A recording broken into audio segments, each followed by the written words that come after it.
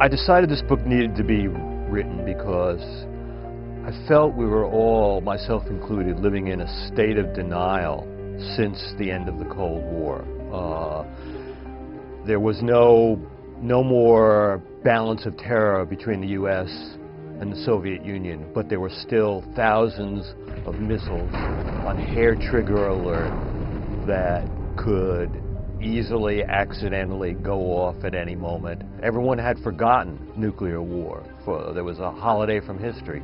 And I felt myself sort of shocked awake by a number of events and felt the need to write about it.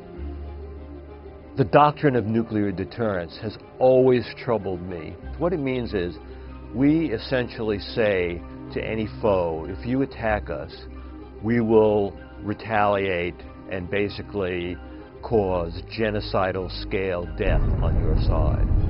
But if they attack us, that threat has failed. Do we therefore go ahead and commit genocide because we had threatened to do it, even if the threat had failed?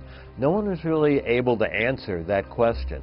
So it's an insoluble question, and yet our entire nuclear deterrence system is based upon this impossible moral catch-22.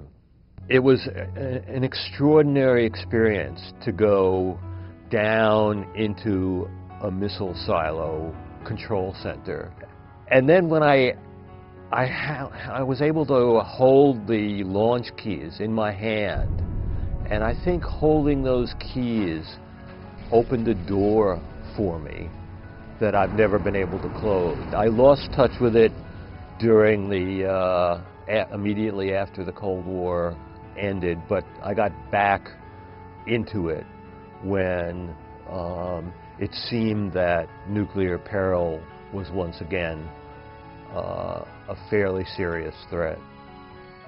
Now that we and the Russians we may be rivals, but we're not deadly enemies.